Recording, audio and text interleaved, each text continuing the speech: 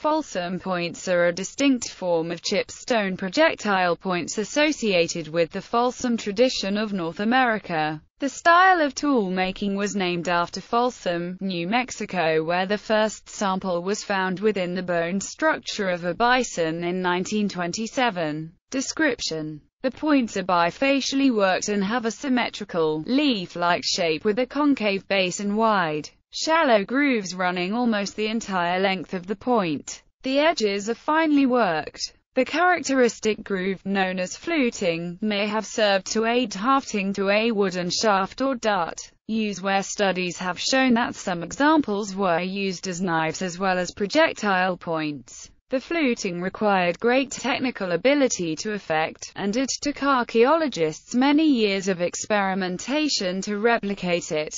Age and cultural affiliations. Folsom points are found widely across North America and are dated to the period between 9500 BCE and 8000 BCE. The discovery of these artifacts in the early 20th century raised questions about when the first humans arrived in North America. The prevailing idea of a time depth of about 3,000 years was clearly mistaken. In 1932, an even earlier style of projectile point was found, Clovis, dating back to 11,500 BCE. Clovis points have been found in situ in association with mammoth skeletons. In the Great Plains area, the use of Folsom points was supplanted over time by Plano points of the various Plano cultures.